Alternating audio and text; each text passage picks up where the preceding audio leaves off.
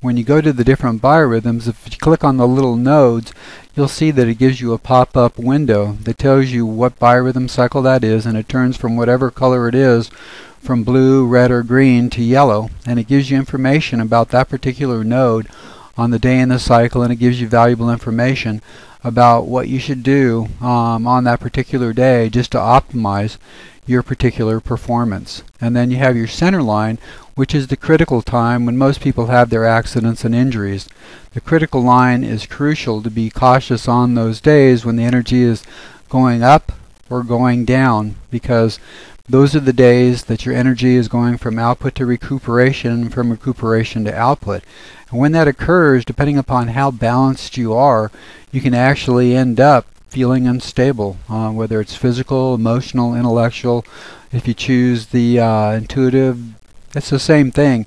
Whenever you do that, it's always difficult to basically stay balanced unless you live a balanced life. And the good thing about this program, and it shows you the days and it shows you the time too when you're going to cross over.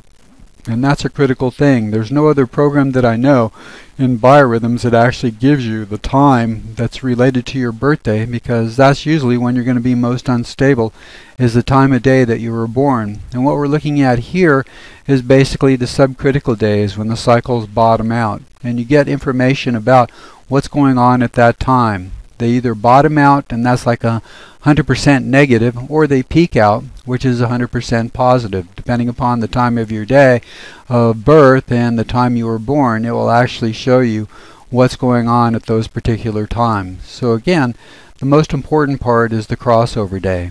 Now, one of the beautiful things about the Binary Mark Biorhythm Calculator program is that it can give you a tremendous amount of information about the different biorhythm cycles. You can do the primary cycles, and there's a little icon up above where you can check them all at the same time. I usually just do the physical, the emotional, and the intellectual.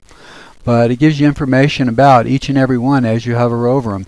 If you click the next icon over, that's the secondary rhythm cycles that are based on combinations of the individual biorhythm cycles. That gives you a tremendous amount of information on what's going on, and you can click each of the different icons and show whole sections of the biorhythm cycles all at one time just by clicking them.